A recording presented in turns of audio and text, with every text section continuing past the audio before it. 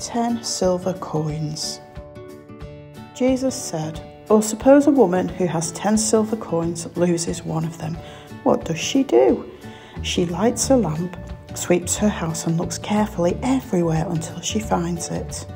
When she finds it, she calls her friends and neighbours together and says to them, 'I'm so happy I found the coin I lost. Let's celebrate.' In the same way, I tell you, the angels of God rejoice over one sinner who repents." Here is a woman. She has 10 silver coins. She likes to count them. 1, 2, 3, 4. Oops, silly cats, now they've gone all over the place. The woman picks up her silver coins. They've been scattered everywhere. The cat doesn't care. He's stretched out and gone to sleep. The woman counts her silver coins again, but there are only 9. Oh no, one of them is missing. Never mind, it can't have gone far. Perhaps it's under the rug. No, there's no sign of it there.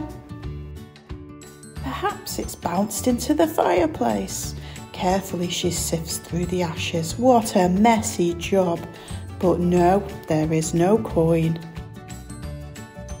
Perhaps it rolled right under the door and out into the garden. She searches and searches, but she cannot find the coin anywhere. She even looks inside her pots and pans, even though she really knows it can't be there. Clatter bang, what a noise she is making. She's making so much noise, she's woken up the cat. Serves him right. He's off to find a quiet spot in the garden. There it is. The cat was lying on it all the time. The missing silver coin is found. The woman laughs. She is so happy. She calls a friend to tell her the good news. Jesus says we are like the woman's silver coins. God wants every single one of us.